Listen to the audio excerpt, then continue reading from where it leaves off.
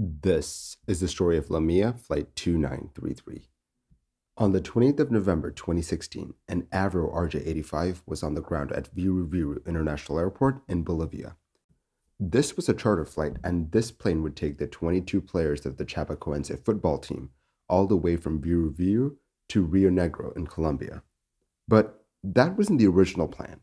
The original plan called for 2 charter flights from Guarulhos to Medellin, and then from Medellin to Chapeco in Brazil. When LAMIA applied for permits to fly this route, they were denied the permits, as usually charter flights are operated by an airline from either the departure or the arrival country. And since LAMIA was Bolivian, the Brazilian authorities did not allow the plane to fly. So the team flew from Sao Paulo to Viru on a commercial flight, and then they boarded Flight 2933. As the passengers boarded the plane, the captain was busy in the cockpit requesting fuel for the flight. The captain wanted to fill the plane up with 9,300 kilos or 18,000 pounds of fuel. The captain had plans of refueling the plane at Cobija airport near the border between Bolivia and Brazil. At 10:08 p.m. local time, the captain powered up the plane and they headed towards the runway. After taking off from runway 34, Flight 2933 climbed to an altitude of 30,000 feet, their cruising altitude. As the plane was in cruise, the crew noticed that something was wrong with the plane, the fuel system to be specific.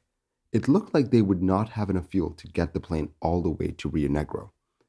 In the cockpit, the pilots were going through all the calculations and contingencies to try and understand how much fuel that they had on board and how far they could get with that fuel. They toyed around with the idea of diverting to Bogota to refuel. But the situation on the plane looked stable enough that the captain decided to continue flying on his original plan towards Rionegro. En route, the low fuel warning came on, but the plane just kept flying. They were just 80 nautical miles from Rionegro, and the pilots started descending from their cruising altitude. As they descended, the pilots kept a close watch on the fuel state of their airplane. By the time they were at 25,000 feet, the plane was handed over to Medellin approach. As they got closer to the airport, another plane that had a suspected fuel leak was given priority over other planes. Thus, Flight 2933 had been put into a holding pattern over the waypoint Gemli. Now, this wasn't ideal for the pilots of Flight 2933. They were in a low fuel state, and now they had to stay in the circuit, burning critical fuel. Considering that the circuit was 24 nautical miles long, even one circuit in the holding pattern would significantly eat into the little fuel reserves that they had. The pilots did not like what they were seeing. The little amount of fuel that they had would not be able to keep them in the air for much longer. The pilots were getting a bit cagey. They kept asking permission to descend over and over to the point where the controller had to be like, "Stand by, I've got a plane below you. You can get down once they're out of the way." Then finally, an eternity after the low fuel warning light came on, the pilots finally let the air traffic controllers know that they had a situation on board. Here's a quote: "We are with fuel emergency. That's why I am asking you at once for final course. Request immediate descent, LAMIA 2933. They knew that they had to get down as fast as possible. ATC immediately started canceling the clearances of other planes in the area and started clearing a path for Flight 2933 to come in. At this point, Flight 2933 was finishing up the circuit. They now just had to get on the localizer and land. As ATC was clearing other planes out of the way, the controller turned to the pilots and basically said, "You're at 210 right now.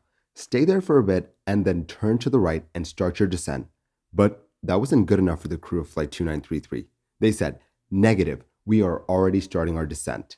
The crew of Flight 2933 were not wasting any time in getting their plane down.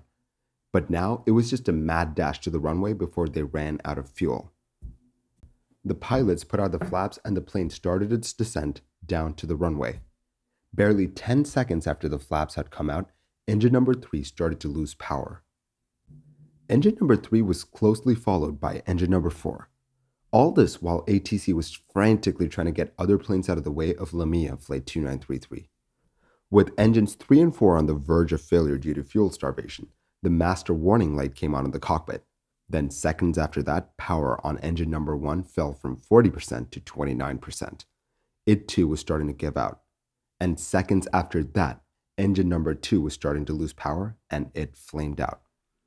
After that, one by one, each of the engines flamed out. Flight 2933 was now a glider and it was on its way down.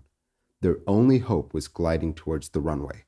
Without fuel, the power in the cockpit went out and they were trying their best to figure out where they were with respect to the airport. But they just did not have the altitude to do that. The plane crashed short of the airport. Of the 77 people on board, only 6 people survived the crash. The crash had destroyed the entire Chapecoense football team. The reasons for this crash gets absolutely wild. The first hint of that was the fact that the plane in question was devoid of fuel. You see, planes carry a little bit of fuel than what is actually required to fly the route. This is so that pilots can hold and divert if necessary. The fact that this plane had absolutely no fuel on board meant that the plane in question had A, a leak on board, or B, took off with way less fuel than what was needed to fly the route. Looking at the refueling chart at the plane's origin, they found out that it was option number 2 that was correct. The pilot had fueled the plane with just enough fuel to reach his destination. He had not added fuel for a potential diversion, he had not added reserve fuel, and he had not added contingency fuel. This was very, very illegal. Flying like this is like playing Russian roulette with the lives of your passengers. Not only that, the investigators discovered that the pilot actively ignored warnings when the plane told him that they were critically low on fuel. When the low fuel warning came on in the RJ-85, it meant that the plane had enough fuel for either 28 minutes of flight at cruise or one approach and a go-around and then a landing. In this case, when the fuel warning came on, the captain kept flying the plane like nothing was wrong. Instead of hightailing it to the nearest airport, he did the opposite. On top of all of that, the pilots never declared a mayday. Had the pilots declared a mayday, the controller would have let the pilots fly straight in. They would have been able to land with the amount of fuel that they had. But what happened? They planned on refueling the plane halfway through the flight. Well, as it turned out, as the jet approached the border, the pilots got a few transmissions from ATC, allowing them to take a few shortcuts, shaving a few minutes off of their flight time. They thought that they'd get a few more shortcuts, allowing them to land sooner than expected.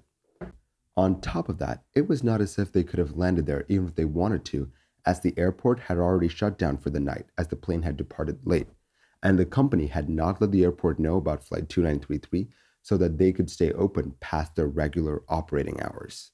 Now the question is, why would a pilot do this in the first place? Why would someone needlessly risk the lives of a bunch of people? The shocking thing is that this wasn't the first time that this had been done by the captain. He had gotten away with this on other flights as well. You see, on a previous flight from Cobija to Barranquilla, the plane had landed with 1,000 kilos or 2,000 pounds of fuel. This was well below the minimum that the plane should have landed with. The fact that this had been done before without much in the way of consequences is probably why the pilots decided to try such a dangerous stunt in the first place. In addition to all of this, digging into the financials of the company, they found out that the company that operated this flight was in dire straits financially. This meant that they really didn't have the money to operate these flights the right way. This is why they were trying to save money with fuel. Digging further into the company just brought up more and more problems. They found out that the procedures that the airline used doesn't really maximize safety, but profits. Then adding on to that, the training given to the pilots were of substandard quality. The report specifically says that the pilots lacked self-control. That is something you definitely do not want to hear about the pilots that are flying you. The problem didn't really stop with the pilots either. The management at this airline had this mentality of mission over everything else. Here's a quote from the report. Those who made the decisions, management, and leadership were always focused on fulfilling the mission to ignore risk management and its implication within civil aviation. End quote. This was just a situation that was truly incomprehensible in multiple ways. The crew had multiple chances to save their plane. This crash did not have to end in tragedy. They could have landed at another airport to refuel. In fact, they did discuss about that very thing while they were en route. They could have diverted when they got the fuel warning. They could have told ATC that they were in trouble. Doing any one of those things would have saved the plane. But these pilots were too busy trying to cover up the fact that they had taken off with way less fuel than they needed. This covering up mentality is perfectly exemplified in the fact that the cockpit voice recorder stopped working well before the plane ran out of fuel. Many people believe that this was the captain in the cockpit pulling a circuit breaker to hide their conversation from any potential investigation. Do you think that the pilots disabled the cockpit voice recorder on purpose, though? Let me know your thoughts in the comments below.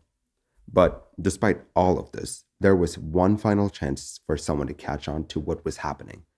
You see, when the operator of the flight submitted the flight plan, the time and route was very close to the endurance of the airplane. Apparently, someone noted that, but didn't think too much of it. I mean, they probably thought to themselves, who would be crazy enough to fly the plane so close to its endurance limit? But had they done something about that, then this might not have ended in a crash that day.